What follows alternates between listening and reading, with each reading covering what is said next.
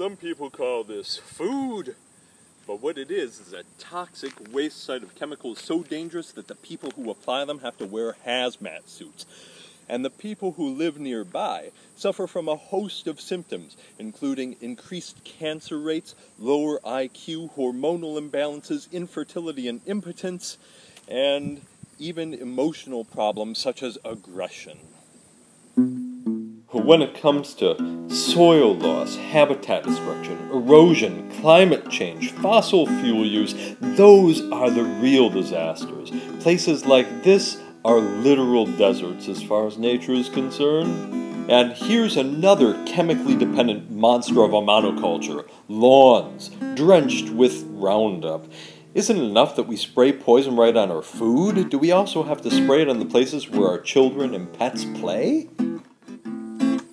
This is literally us killing ourselves.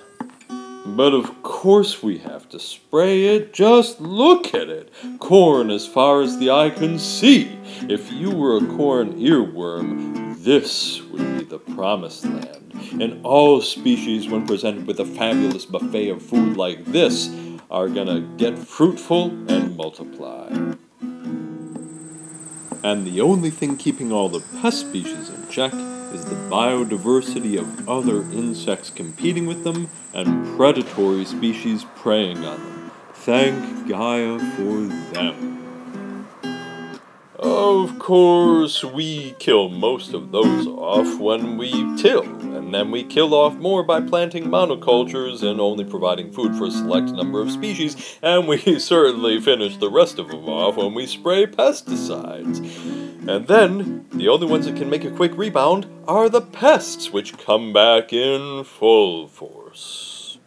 So what you're saying is we produced a place with no predators, no competition, and food as far as the eye can see. We couldn't have produced better pest habitat if we tried. I mean, it's almost like we planned it that way. Introducing the pesticide treadmill. This was a phenomenon predicted by Rachel Carlson in her book Silent Spring, and now the pesticide treadmill has been verified, documented, and shown to be quite robust. Spraying actually increases the number of pest species in a system like this, as well as the economic damage. That's got to be the best business model ever created by man. You get paid to create the problem you get paid to fix. Ha! Which puts farmers on a treadmill of constantly having to spray more pesticides just to keep up. But it's not just pesticides either. We also have these treadmills for herbicides and fungicides and other biocides. And we have treadmills for our plowing and tilling. And we have treadmills for fertilizer. All of these things require constant inputs to the point where we have a chemically drenched society. Chemically drenched Great Lakes causing algae blooms and species extinctions and climate change, and cats and dogs living together, and biocides everywhere to the point where poisons like Roundup end up in our food, all of our water, and all of our bodies.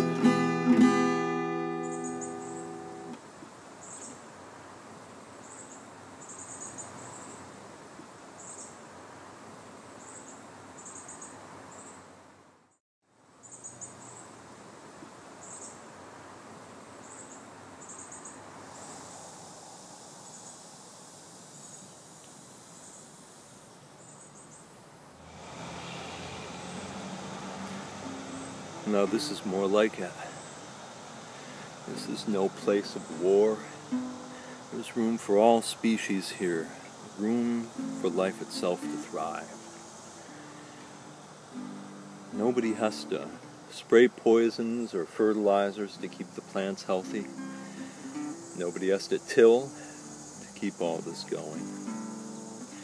Because the network of life, the interaction of all the species in the system, works together to do all the work for us. Competition and cooperation keep weeds at bay, pests in balance, and continually grow the fertility and soil of a forest like this. In ecology, this is called the diversity stability principle or the diversity resiliency principle. The greater number of species in an ecosystem, the greater resiliency is conferred to the individuals in that system, the greater freedom from disease and pest pressures. And wise, clever human societies all over the world, throughout history, including almost all of our human ancestors, have put this principle of polyculture to work in their gardens and food-producing systems. And if we were clever and wise, we would use the power of polyculture and ecological resiliency in our gardens and food-producing systems too. We could put them to work for us in our gardens to reduce the time that we were spending on weeding, the time we're spending on pest prevention. We can use them to replace fertilizer and tilling so that we can get plants to work together the same way they do in an ecosystem, to take care of as much of the work for us as we possibly can, and produce gardens that are more naturally, holistically healthy, and thus are much more productive for us too. Which is why polyculture design is one of the most important elements of permaculture, and yet, because it can be quite technical, it remains one of the most mysterious and least discussed.